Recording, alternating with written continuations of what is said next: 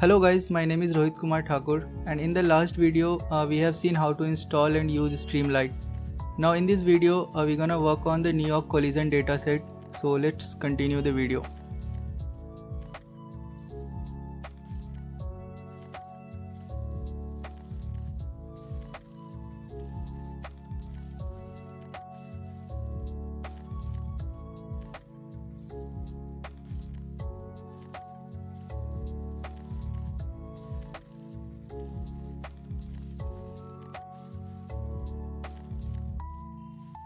Here we define the dataset URL. This dataset is provided by the New York Traffic Police Department, and I will provide the link to the dataset in the description. You can easily download it from there.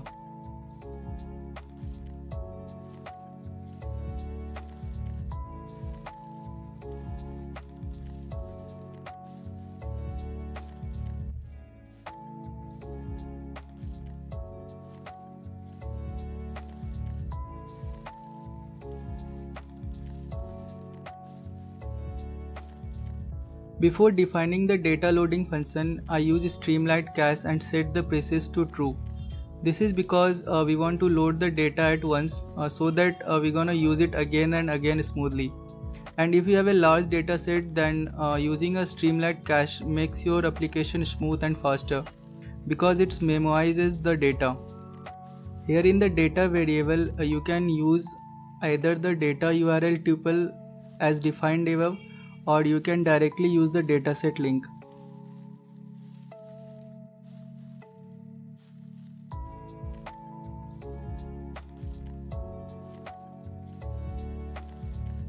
The drop_NA function method removes the row that contain null values.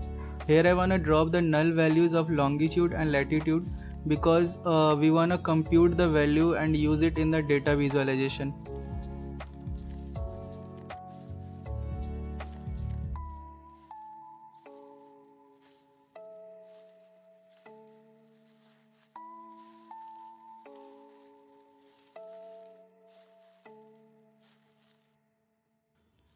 Here I used a lambda function to return the data in lowercase because I want to rename the column crash date and crash time to date/time and make it lowercase. Then at last we simply return the data.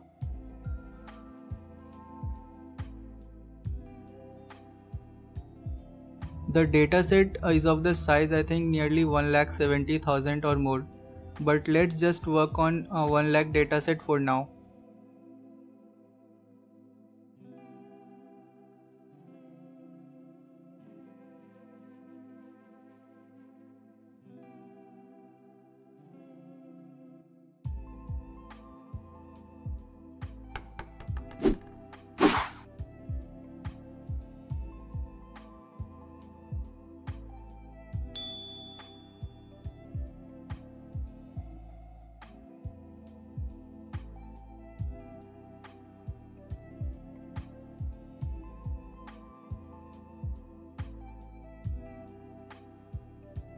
Now we are going to see the raw data. Simply click on the checkbox and you will see the dataset.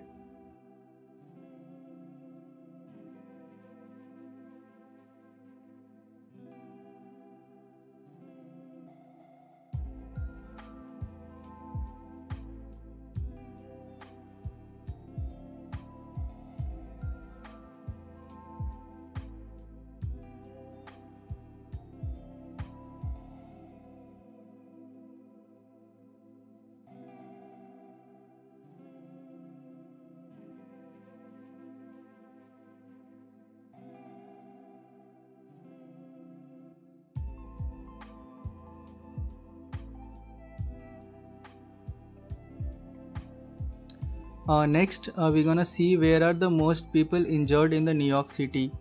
You may be wondering if the code recommendation is doing magic, but it's not magic, it's a GitHub Copilot. Yeah, it works like a magic. You can use it as well. Right now it's free for I think 60 days or something like that. But if you wanna use Copilot, then I would recommend you to check the Copilot recommended code, because sometimes the recommended codes is slightly different than what we expected.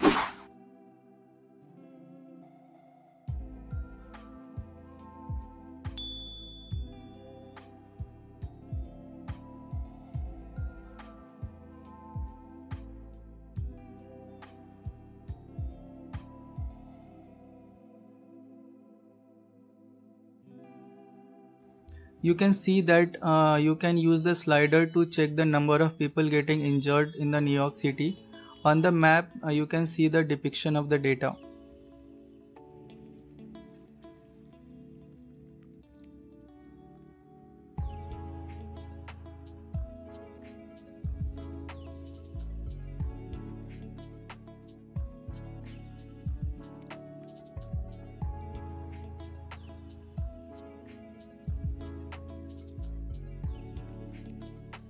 That's it for this video, and I'm trying to make videos of a smaller length so you can learn one thing at a time, and it's a fun to learn something and take a break. So see you in the next video.